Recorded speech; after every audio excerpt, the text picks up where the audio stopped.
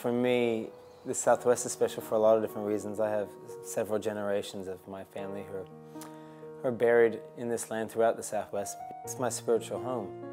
When you have something like the Yergadee Aquifer, which is an absolute survival essential for the farming and for the tributaries and waterways around the Southwest, to start drilling through that, to do a reckless mining activity like unconventional gas, whether it be tight gas, shale gas, it seems like one of the most irresponsible things you could do for the community, for the environment, and for the water.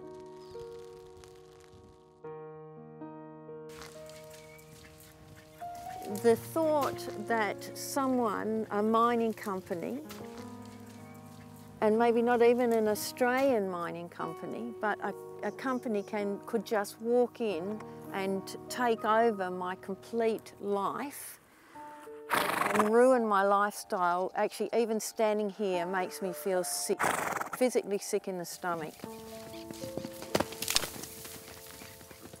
Here in Broome, 84% of the Yarra community, Yarra and Juukan people voted no to fracking, but the native title process doesn't allow you to say no.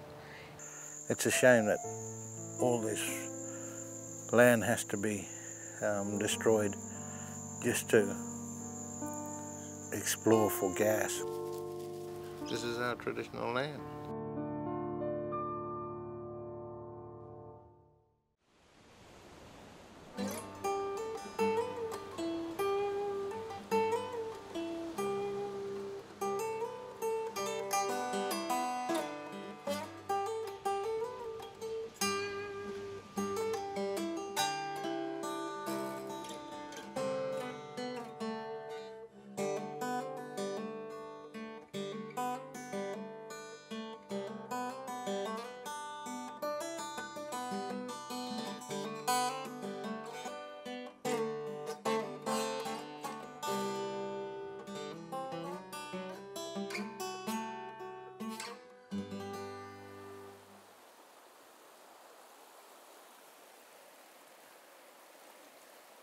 It doesn't matter what side of the political divide you stand on, the environmental side you stand on.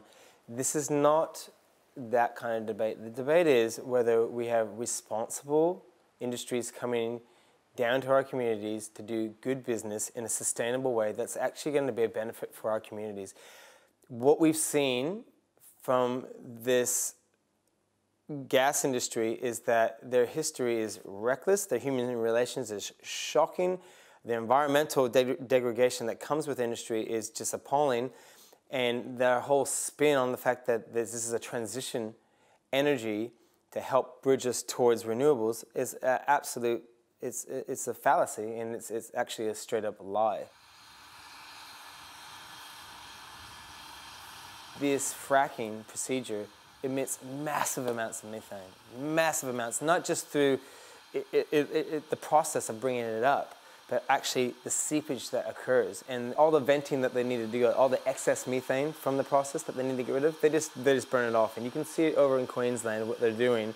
We got an industry that is trying to cloak itself in being a transitionary, sustainable resource towards renewable. In actual fact, it's emitting a substance that is actually 80 times worse over 20 years. So if you can get your head around that, it's pretty diabolic when we're dealing with something like climate change. Across Australia, more than 37% of the nation's landmass is under licence to coal and gas companies. The majority of the leases and applications in WA are for unconventional gas exploration and mining. At least 9 exploration wells were fracked in WA between 2004 and late 2015.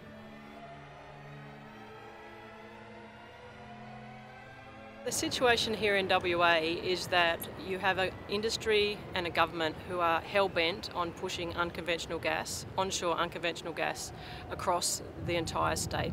Got nearly 50 million hectares of licences and applications, and what most of those areas, what they're looking for is shale and tight gas. Unlike on the east coast where it's coal seam gas in WA, It's predominantly gas that's found in shale formations and gas that's found in tight sandstone rocks. You have regions from the southwest to the Midwest to the Ningaloo coast to the Kimberley, all under threat from this industry. In the southwest, you have a number of companies looking to explore for gas in the region over some of our most iconic tourist regions, our fertile agricultural lands, and what is really a very closely settled region and completely inappropriate for that sort of industrialisation.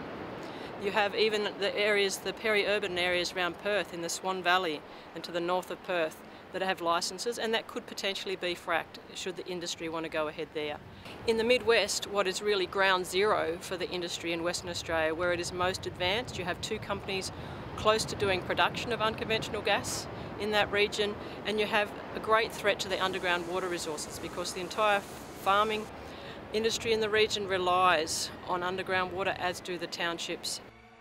And then in the Kimberley, you have these vast areas of iconic tourist landscapes, of Aboriginal lands, of internationally significant wetlands that could potentially have thousands of gas wells established across them, with all kinds of risks to the wildlife, to the communities, to those landscapes.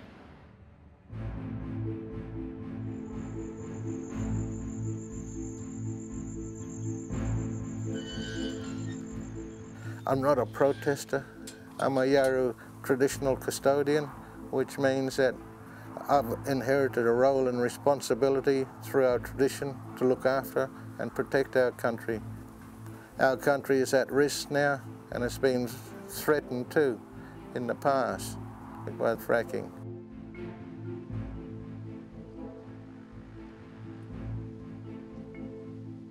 Buru Energy, they came in and fracked in 2010 on our country without the consent of the traditional people.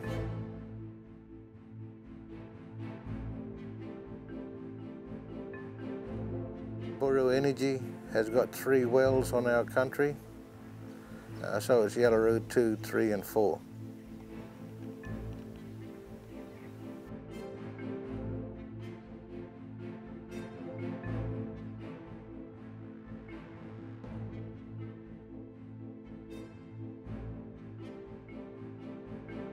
They've got a footprint of their well, and it's 150 metres wide and long.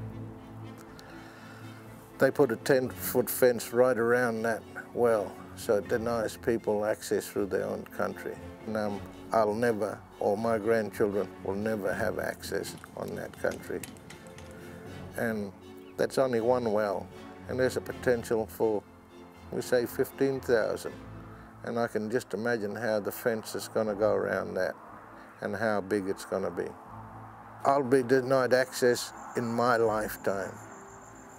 My grandchildren and their children will be denied access on their traditional ground that in the federal court we were granted exclusive rights over this country. And what I understand exclusive rights is no one else in the world could make a decision what happens on this country. Only the Yawuru people. I've been at this site now for almost 2 years. My country would be fracked now if I wasn't here. I'm prepared to stay here to seize this fracking operation.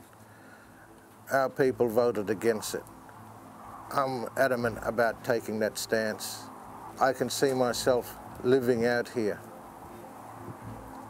for the rest of my life, to protect my country and practice my tradition. Fracking is not for us. I'm concerned about the lack of information about what fracking can do, about the science that is not put on the table whenever there is a meeting with an Aboriginal group. I have been witness to techniques of information, withholding information that people could use to make an informed decision about going ahead or not. One of the techniques that the company Buru used was to put a jar of guar on the table, powdered guar, and tell the attending people in the audience, this is what is used to make jelly beans. So when you tell the people that in this jar is some powder, and have a look, I'm putting my finger in it, and I'm eating it, I'm tasting it, and it's all good, And old people go, oh, jelly beans, oh, I know jelly beans.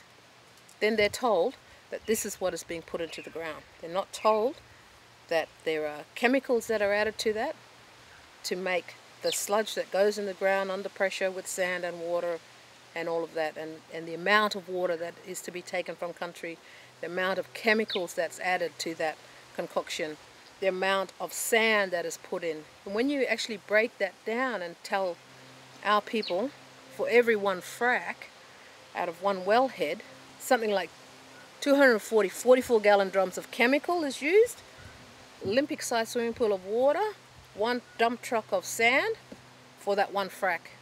Then they understand. So if you can break the white fella science down to a level that anyone on the street can understand, suddenly this issue of fracking takes on a whole different light. Western Australia has large deposits of tight and shale gas. These are known as unconventional gas deposits.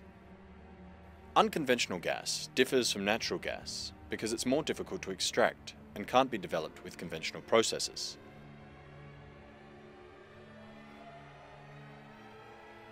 The most common method of extracting tight and shale gas is through hydraulic fracturing,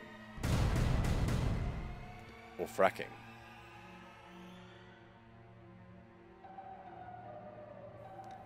The fracking process involves injecting water, chemicals, and sand at high pressure into a well to fracture the earth and release gas trapped in tiny pockets deep underground. Millions of litres of water and truckloads of chemicals are required for every frack. Many of the chemicals that are being used have not been assessed for use in this context. For example, some of the chemicals are supposedly household products. We know that a lot of household products like bleaches and other chemicals that are used in a variety of purposes are not safe to be ingested. In Australia, people living in southern Queensland near the gas fields of Tara and Chinchilla have reported experiencing a range of health problems. We have 11 children, but the little girl that's been here, born and bred here, yeah, she wakes up in the middle of the night screaming, bashing her head into the wall with headaches. The littlest boy, who's 6, he just walks around and he has, you can look at his school records, he has a day off a week. Yeah, the headaches are coming on worse and worse all the time. The other little fella, he gets really, the teenager one, he gets really bad headaches as well now. So we first came here and no one had headaches, but now just recently they're starting to have more and more all the time.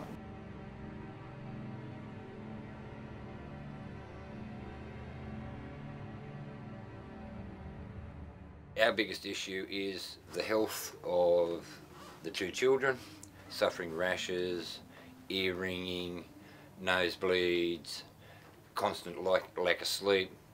And for this, we have been at QGC for 3 years to move us.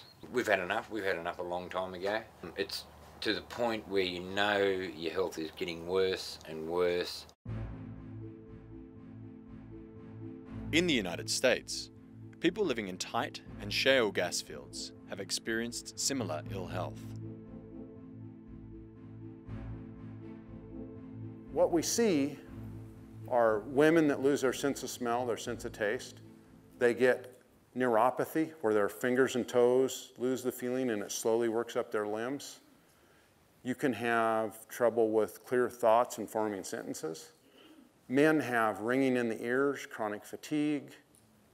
And then, seeing as how I know my story the best, that's about 1/3 of the way through my hair falling out. It took about 2 weeks for it to fall out. And not just the hair on my head, my eyebrows, my eyelashes, my facial hair. Can't grow a mustache or no eyebrows. You walk around looking surprised your whole life. It's skin, too. And I was told I had dry skin.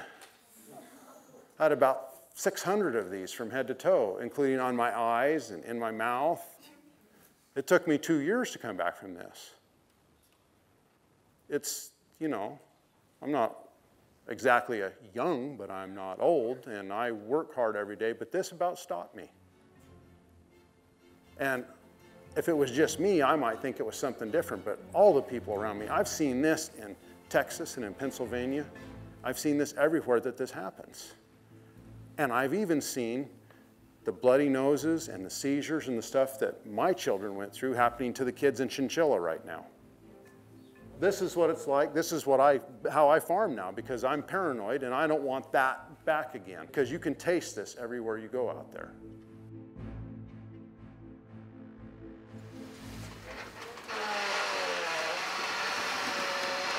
We moved here from Pemberton about 14 years ago, and the main attraction when we come and looked at the farm was the magnificent water that it had on the property. It had 2 running creeks that were both permanent running creeks, so water is critically important to us. We decided to grow potatoes, invested a lot of money into it, probably well over $1 million, without any assistance from anyone, may I add, without any grants or whatever. We're really reliant on the water in the area. It's really the soil and the water makes it such a good area to grow veggies. Virtually no salt at all in the water. It's like it's as good as Perth's drinking water. It's probably the best food bowl in the state. And just why they've allowed gas leases over the area is just bloody, well, it's just ridiculous really. We can't believe it that they'd even suggest it. We're only 160-70 k from Perth, right on Perth's doorstep. Most farmers in this area will do everything themselves without having to get any financial assistance from government. And yet we've got mining companies in here getting financial assistance themselves to come into the area. Everyone knows that fracking and extracting gas doesn't really work with agriculture, so it just seems a no-brainer to me.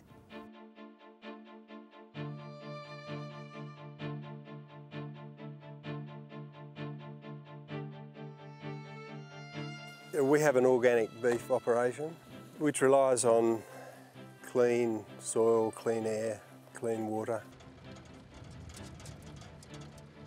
So we stand to lose a lot if we had contamination of any of those things, particularly the water. We would probably be decertified if there was anything of that nature. But apart from that, just the fact of pollution would be a real concern.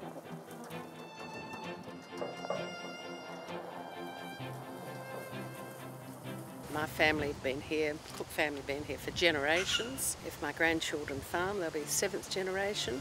We're very, very concerned what the future will bring if these fracking companies come into our district and start carving us up. Our main concern is the water and the water quality. They say it's safe, they tell us a lot of things, but there is a risk, and we feel that if there's any risk at all, it shouldn't be done. They shouldn't be even considering fracking in this area. We've been identified for a water for food area because of our water. It's at varying depths, and if they frack they'll be going through it, and there is a huge aquifer, a lot of water under us, which goes right down to Perth. So if they pollute our water here, the water for Perth will be polluted as well.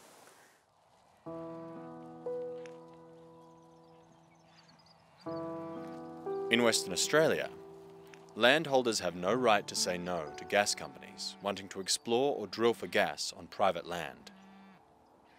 The law is on the side of the gas miners.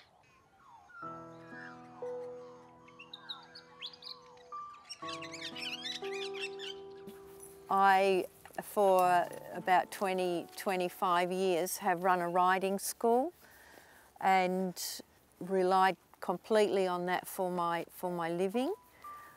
I'm retired now, and I basically rescue racehorses and re-educate them. I live here because of the peace, the quiet, the tranquility, and the nature. Just I have nature all around me. I actually stand to lose basically my whole existence. All my effort has gone into this property and actually making a living from the property. And if this changes, if people can come and take this away from me, how is it fair? It's just distressing to even think that I don't have a right to have my own place.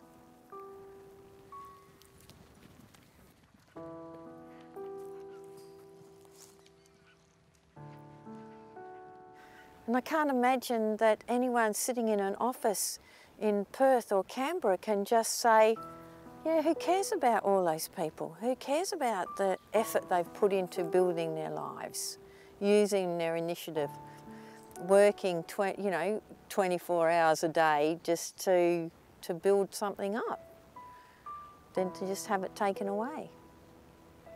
I'd like to be able to make the choice.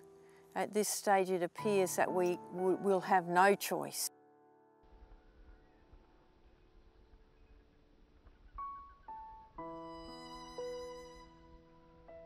Across the nation, communities are fighting back against invasive gas mining.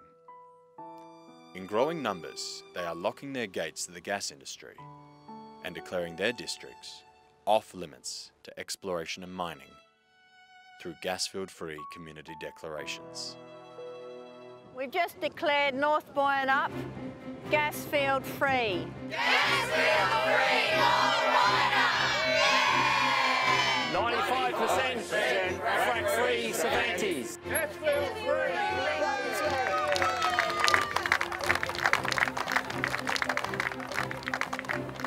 We've got more than 400 gas-field-free communities around Australia, and they're growing all the time in Western Australia. And these are communities that have done a grassroots democracy process. They've visited every house in their neighbourhood and given everyone a chance to have a say on, do you want your community gas-field free? These communities then declare themselves gas-field free.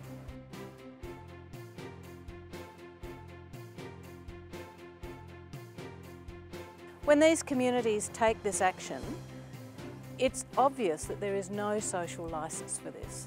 If a gas company comes in to a community that's done this, they are invading a gas-field-free community. While there's no legal power in that, it's a powerful political statement and it's a moral statement that these communities believe they have the right to determine their future.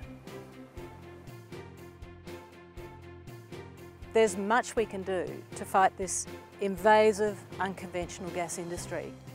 We can declare our communities gas-field free after doing the survey. We can form action groups. We can spread the story about this powerful social movement. We can do this in Western Australia. We really can do this here.